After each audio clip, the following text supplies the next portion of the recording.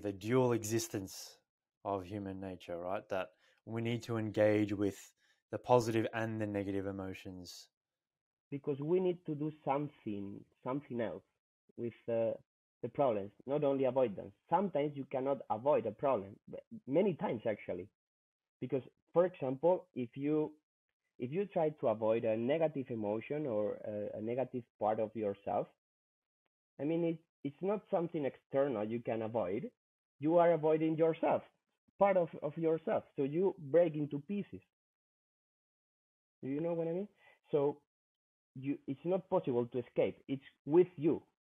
All the places you go, it follows you. These negative thoughts, these negative emotions.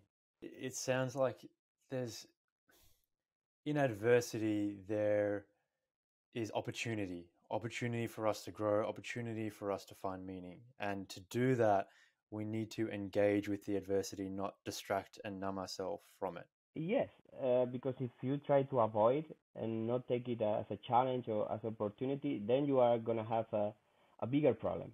You have the problem of the situation, which is difficult, but you also have the problem that you deny the situation. So if you try to see what you can learn from the situation, the adversity, and how to integrate this situation into your meaning in life, and it's more adaptive.